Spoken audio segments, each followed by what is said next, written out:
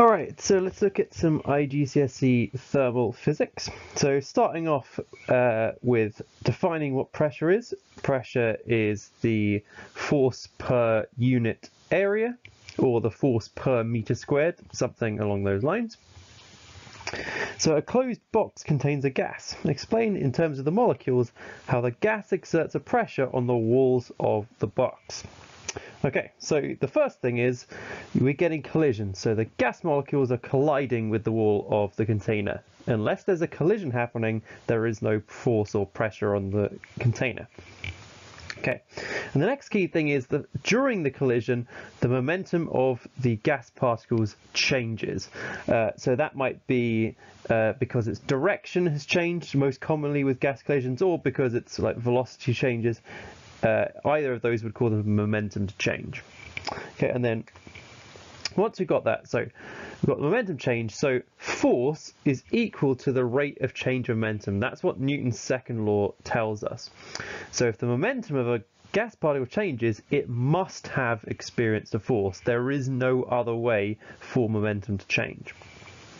Okay, so having established that the gas particle has experienced a force, that must mean the container experienced an equal and opposite force. That's what Newton's third law tells us, in fact.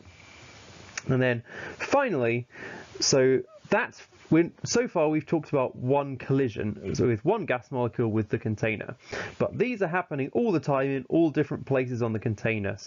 And it's the accumulation of all of those collisions that lead to a pressure being exerted. Okay. So we've got a flask connected to a pump and also a manometer containing mercury. So that the manometer being the U-shaped tube we can see there. And we can see we've got a height difference on the liquids of the manometer, which indicates there is a difference in pressure either side.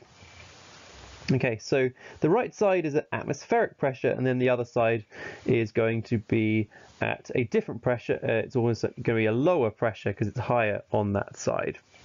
Okay, so we've got mercury, and we've got a height difference of 250. The density is 13,600. Okay. So calculate the pressure due to the 250 millimeters column of mercury.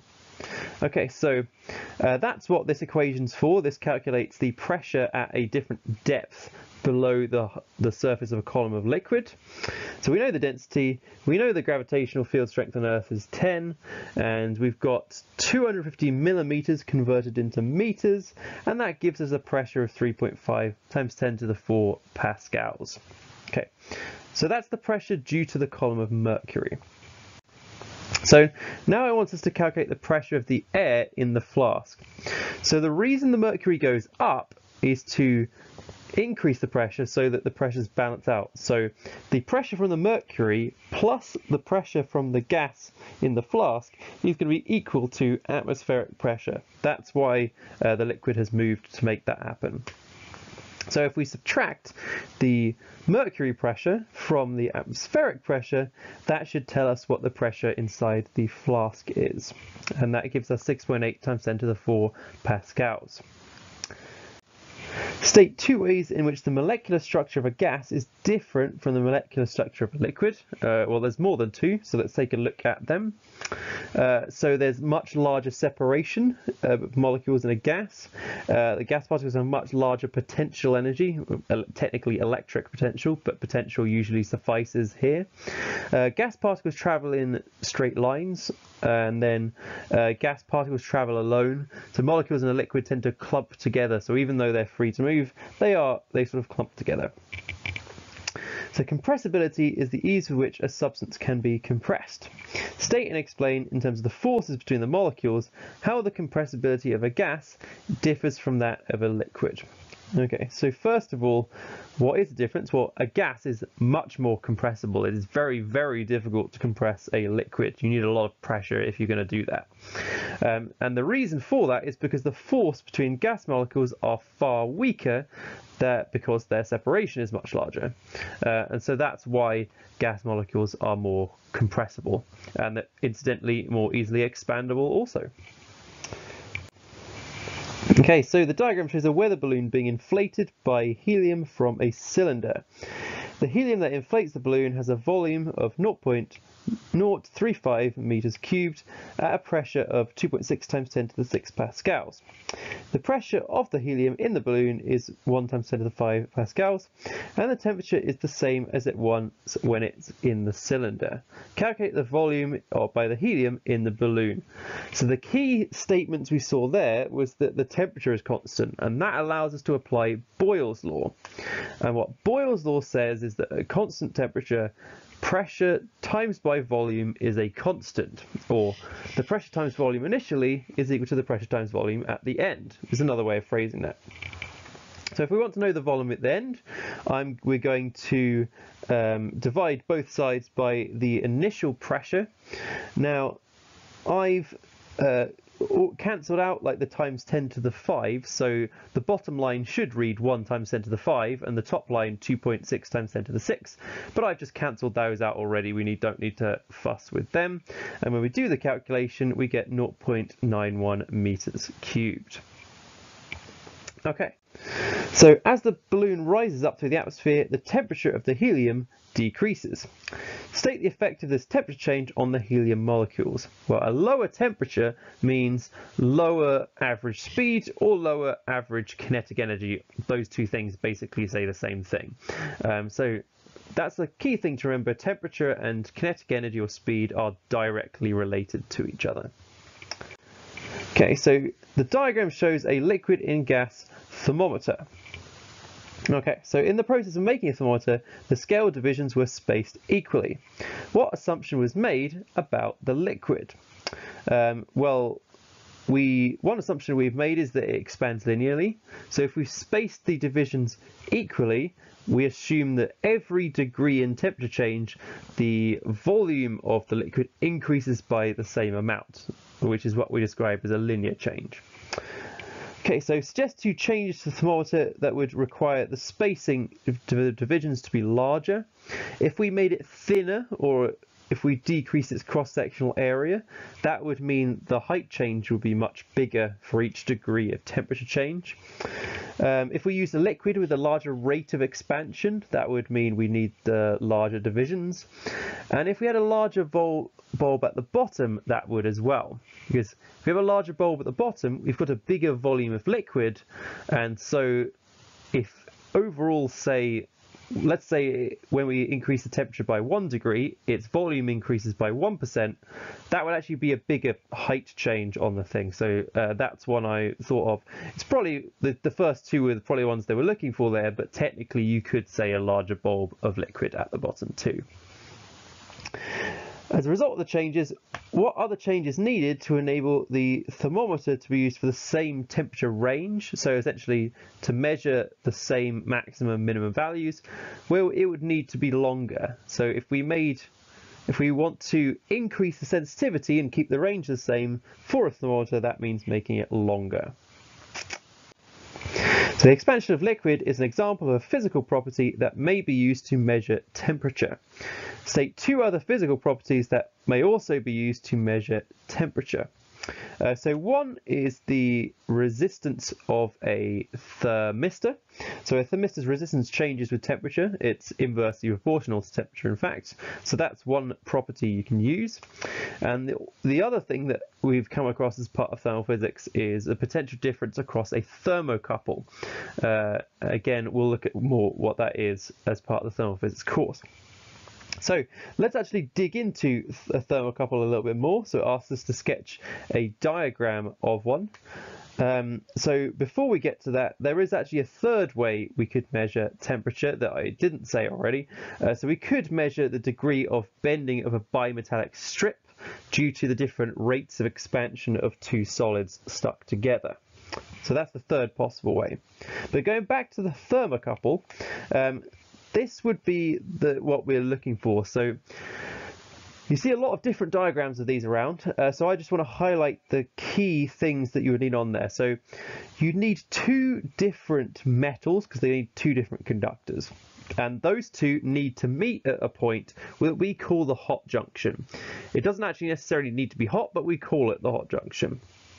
Now, those two wires then need to come back, and they need to meet another wire at a place we call the cold junction, so that they're at the same temperature at this end, but different to the hot junction.